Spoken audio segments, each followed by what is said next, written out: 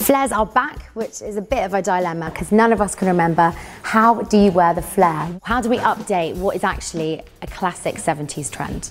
The fit of the flare is really important. They've got to be snug on the hips and the bottom, slim fitting on the thighs because then they kick out into the flare, but just clear of the ground. So they're not scuffing, but they just sit on top of your shoes.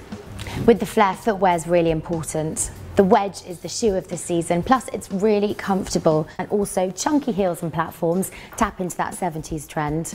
They'll lengthen the leg and really extend the silhouette, which is really what we're after. Flat shoes, as a rule, don't really work with flares.